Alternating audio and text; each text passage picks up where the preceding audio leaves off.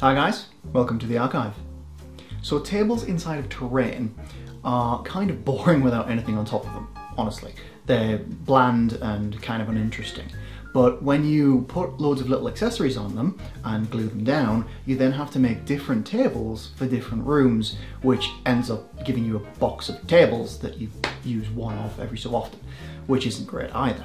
I wasn't really happy about this, so I came up with an alternative that allows you to make your tables once, your accessories once, and then use them again and again and again in different combinations depending on which room you are putting the table in. Every accessory here is removable, and some are even stackable, and all of them are going to be compatible with some future furniture pieces that I've got planned as well. You can even use some pieces from videos I've already released, like this little modular altar here, using the shrine from the arched entrance video. As far as I'm concerned, this is awesome and lets me create exactly the scene that I'm looking for without having to create a ton of new tables every single time I go into a new place. I can make a few more accessories, probably reuse a couple of old ones, and save myself a lot of work. Before we get started, I just want to make a quick note about using balsa wood for furniture like this. Now, in my opinion, balsa wood is a superior crafting material for small furniture than, for example, XPS foam. Foam is great, I love foam, but it is very flimsy when you get it down to that thickness. And it kind of either forces you to make some thicker furniture, which looks out of scale and a bit weird, or end up with some very flimsy furniture that will just snap. Or you can try and reinforce it by putting things through it, but then that takes a long time compared to just using a different crafting material. Now, some people point out that balsa wood doesn't have that nice wood grain effect on it after it's painted, or at least it's dulled a bit by the paint, and they're kind of right. It is still there, but it's harder to dry brush up and make visible. What it does accept quite well though is the wire brush method that you would use on foam. It actually works even better on the wood, because, you know, wood, and the grain is already there. So here's an example of balsa wood that has been wire brushed, carved into, and a piece that is completely plain, so you can see the difference between them and see what I'm talking about. This side is painted without any extra weathering. You can see some grain, but it doesn't catch the dry brush perfectly sometimes. This side is wire brushed and has more detail, just like foam, but is still more durable. In my experience with it, balsa also stands up better to wire brushing than foam, which often tears and shreds, and doesn't always work as intended. Finally, this side has been wire brushed and then had lines drawn in with the back of an X-Acto knife, similar to the pencil technique on foam. While this does look good, it also is a lot of extra effort, so it kind of depends on the balance you want to find. All this goes to show is that you can absolutely use balsa wood instead of foam for builds like this and still get a really nice texture. For this build, I tried to keep it kind of simple, and I did a couple of strong strokes, about 8 or so, with a wire brush over most of the balsa wood here to get that extra indented, textured look. It is a good idea to wear a cheap dust mask while you're doing this though, because sawdust not so good for your lungs. So first things first, you really don't need to build this exact table. The most important thing is that the table be 1/16 of an inch thick and have magnets attached to the bottom in the way that I show here. You could make it out of foam, you could make it out of whatever crafting material you want really, and in whatever design you want. If you want to do a simpler design, this one's got some nice details on it, but you don't have to do that. The most important thing is the thickness and the magnets. That's what's going to allow these little accessories to attach to it quite easily. That said, I'm pretty happy with the design of it, and the only pieces of balsa wood that I used to make this were some 1/16 of an inch thick, 2-inch wide pieces of balsa, which I cut down for the table tops and the side pieces there. If you don't have that, you can easily use 1/4-inch wide balsa and stick them together. I also used some 1/8 of an inch by 1/8 of an inch, so square sticks, which I cut down for the feet and a couple of other bits and bobs. If you need anything for this build, you can find a full list with links on my equipment page linked here. Anything you buy through these Amazon links will give some pennies to support the channel without costing you anything. You'll need a 2-inch by 1-inch piece, 1/16 of an inch thick for the tabletop, or you can glue some planks together to that size. If you use the wider stuff, you'll want to draw in 1/4-inch planks with a pencil anyway. Once you've got that, put it to one side and cut a 3/4 inch wide and 3/8 of an inch tall piece of, again, it's 1/16 of an inch thick balsa wood, or assemble a piece that size from 1/4" planks. I drew a line through the middle so I could keep the middle plank central, and also to make it look like this piece was made up of 2 thinner planks of wood. This is totally optional, but it does look ever so slightly better. I then grabbed a piece of 1/8 inch square balsa wood cut down to 1 3/4 inches long and put it in the centre to draw around.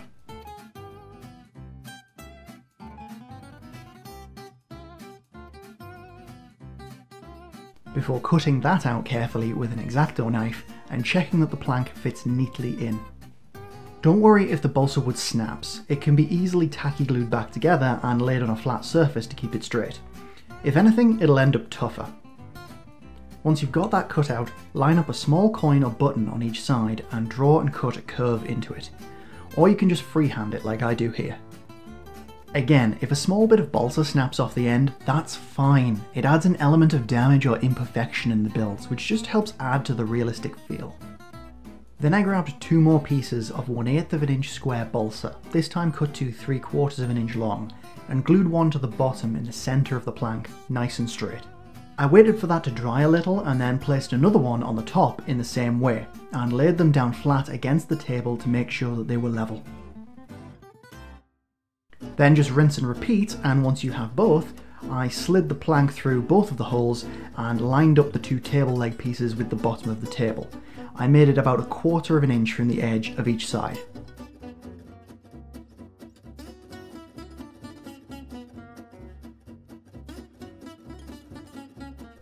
Then once that's dry, I cut an 1/8 inch strip of cereal card just over about 2 inches long and bent it around the table just outside the legs, tacky gluing it in place, first at the top and then underneath once the top was dry.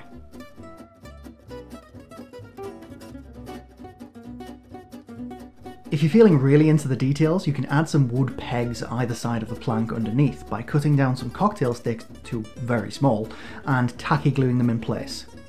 It's a bit easier to do with the little blue tack cocktail stick tool that I use quite a lot though.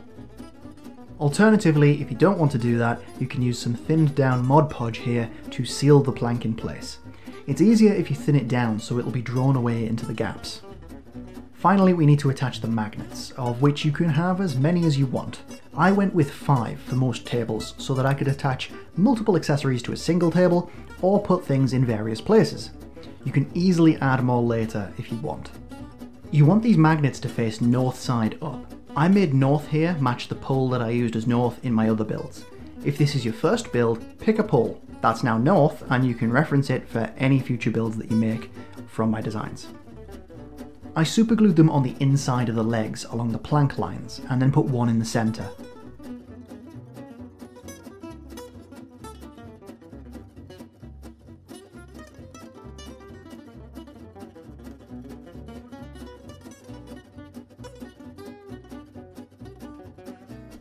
Finally, I added some blobs of Mod Podge to the card strips to look like bolts. Sometimes you'll want to go back to the blob and add a bit more Mod Podge so it's nice and raised up.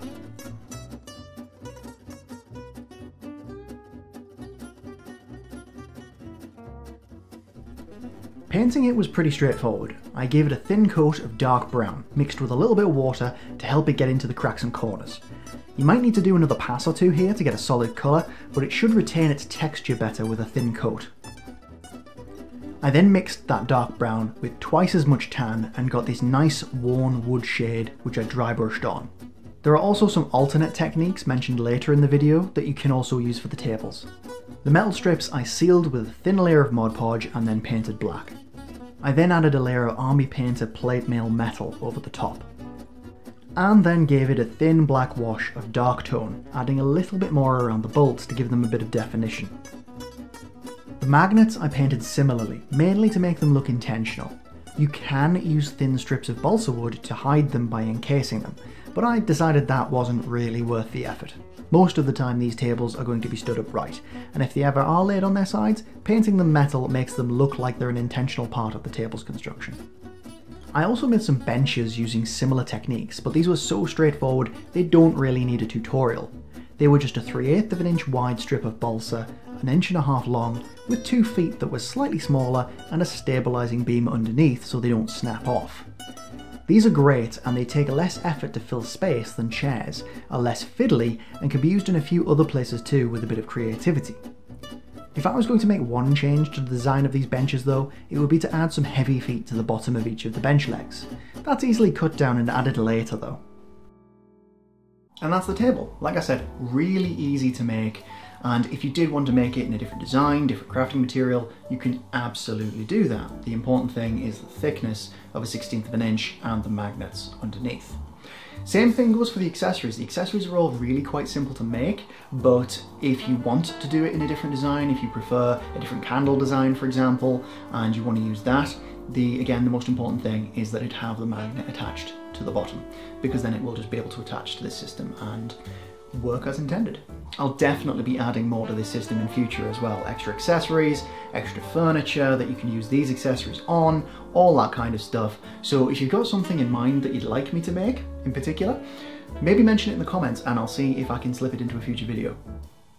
If you're finding this video useful, it would be awesome if you could like and subscribe, or even share the video to help me reach more people like you. Anyway, back to the point. I started with the candles. To make a nice base / candle holder for them to stand on, I took some cereal card and drew some circles just bigger than the magnet that I was going to glue on top. I drew around some 4mm magnets, but you can easily draw around the 3mm magnets that we were going to use and then just widen the circle a bit. Once I cut them out, I superglued a 3mm by 2mm magnet, just like the ones that I used in the tables, to the card. I continued the pattern established in the tables of having the north side of the magnet face upwards, which in this case meant the south side was the one I put glue on and stuck to the card. An easy way to keep track of this is to stick your stick of magnets on top of a table before picking them off to glue onto the piece, which makes it easy to see on sight which side is north. Once you've got your candle holder, take a cocktail stick and use a pin vise hand drill to drill a small hole in the middle. This is kind of optional, but allows you to more securely add the flame.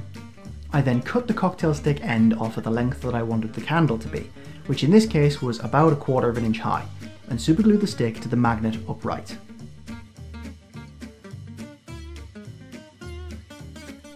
To add the flame, I sharpened a cocktail stick to a pinpoint and cut a 1mm or 2 piece off the end, which cut down then tacky glued nicely into the hole that I drilled. If your piece doesn't quite fit, just trim it a little more. It'll fit sooner or later.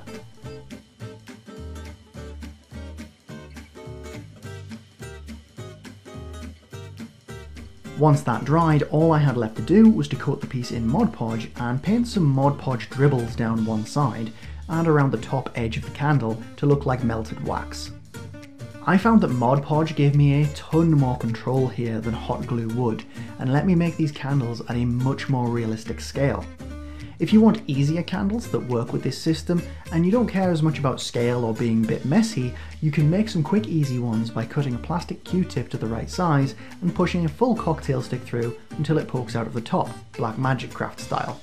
You should be able to use the same candle holder, though you might need to push the magnet inside the Q-tip bottom. I painted these in a bleached white with a copper candle holder to add a bit more colour variety. I also gave the copper candle holder a black wash just to dull it down and give it a bit of weathering. What's also cool is that the flame is so small you'll probably only need to paint it one colour, which means you can quickly dab a different colour on them for one demon summoning scene with green candles, and then paint them yellow again later very easily. To start on a wine bottle, I used the table method to make sure that I picked up the magnet the right way around, and then rolled it into a ball of putty about 1/4 inch big, making sure the magnet stayed on the surface of one side, with the south pole facing outwards, so it'll stick to the table. Once that was dry, I got a cocktail stick, cut a line around the end, and then cut into it at an angle until the top looked like a cork at the neck of a bottle. Then I just superglued it to the ball and used some thick Mod Podge to smooth over the gap and cover the wood grain.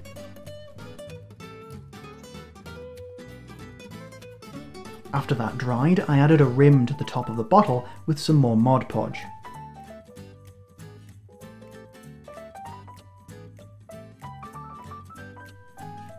Painting it is really straightforward. I used Vallejo Black Green and then gave it a coat of gloss varnish mixed with a little bit of water to keep the surface flat for that glassy look. I didn't bother painting the cork, it kind of looks perfect already as is. If I was going to make one change, I might have mixed a little more black into the black green and made it just a little bit darker. One of the bottles I also painted Vallejo flat brown, which gave a nice sort of clay pottery look. It could also be worth leaving the very bottom of the bottles unpainted or putting a little matte varnish on there to help prevent it from sticking slightly. It didn't cause problems for me, but it's easily avoided.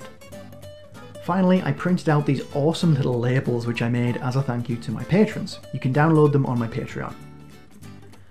You want to print them out at best quality because they are absolutely tiny. I cut some nicks from the edges of them with a knife, gave them a coat of light brown soft tone wash mixed with a bit of water, let them dry and then superglued them to the bottle.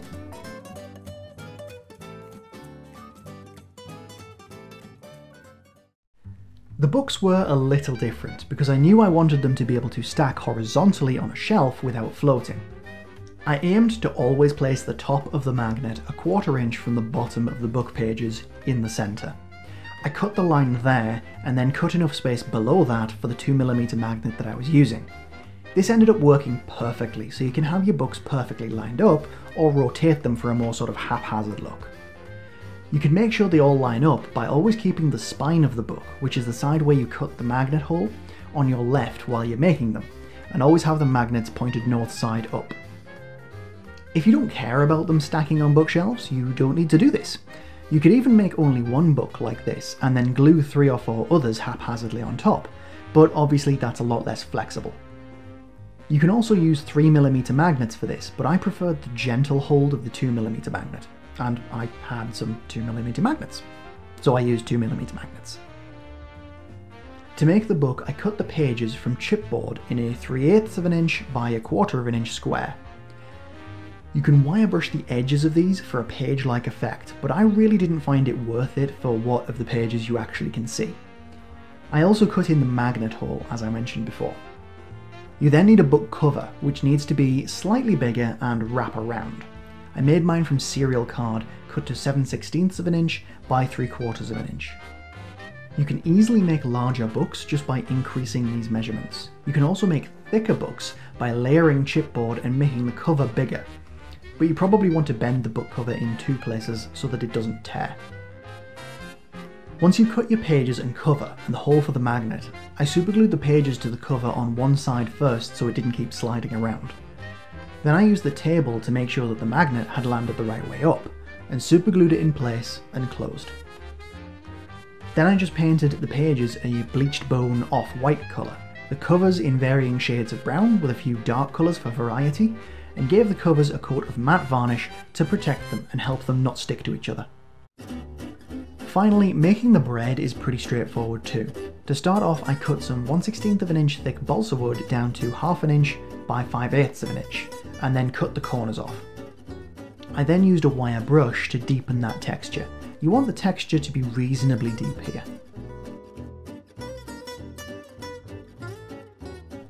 Once that was done, I put some parchment paper over a steel ruler, placed some 2mm magnets south side down, and made some blobs of putty to cover them, shaping them as ovals and circles, and then used a sculpting tool to push some lines in.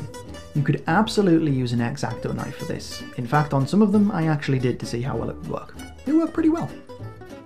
You might notice here I'm using a different kind of putty than green stuff. This is just brown stuff. It's similar, not quite the same, works very much the same. You could absolutely use green stuff for this. I was just experimenting. I left one of the pieces of bread plain and taller than the others. I had plans for this one. I left them all to cure and then went back to the wooden boards. I painted these in a few colour schemes to add some variety. All of these that you can use on the tables and benches instead of the scheme that I showed earlier if you wanted to. One scheme was a light parchment colour, sort of like bleach bone if you're familiar with old Warhammer colours, which I then gave a light brown wash with some army paint, a soft tone. Another was craft paint tan, so slightly more brown than the parchment colour, with a dark brown wash of some army paint, a strong tone. I honestly really liked the effect these had, and they were really easy to do, so I'm considering doing future furniture in this way instead of dry brushing it. Before painting the bread, I added some icing to the top of my unmarked bun using Mod Podge, and tried to make it dribble down the sides like a Christmas pudding, or a sweet roll from Skyrim. The bread itself I painted in a mix of 1 part orangey brown to 1 part yellow brown to 2 parts tan. This was all in craft paint and gave me a nice colour for the softer underside of the bread. I then did the same mixture with only 1 part tan and dry brushed the top with it, which gave this awesome baked bread look. When it came to attaching them, all I did was super glue the bread to the board. Seriously, that's it. I hope you got some ideas or inspiration from what I've done here with this system. Modular designs like this, whether it's the walls themselves or the tables or whatever, everything modular is fantastic for terrain for newbies and veterans alike. It saves you time, foam, money and effort. And for newbies who don't have a vast collection, it's actually really flexible as well. So the more people I can kind of introduce to this, the better, I think. Let me know what you like about the build in the comments or what you would change. I absolutely love hearing from you guys after I upload a video. It's one of the best parts of the day. If you enjoy these videos that I work on every week for you guys and you want to help me keep making them, the best way you can do that is by joining me in the archive on Patreon. You get a couple of things for doing that. You gain early access to new videos and a monthly vote on which projects you would like to see coming up. It's also a good way to see what I'm going to be working on. Most importantly though, you'll be helping me help the community by producing more modular builds, tutorials and all that kind of jazz like this one. Thanks for watching. I'll be back next week with another modular build that you can use in a ton of different ways. But until next time, I'll be in the archive.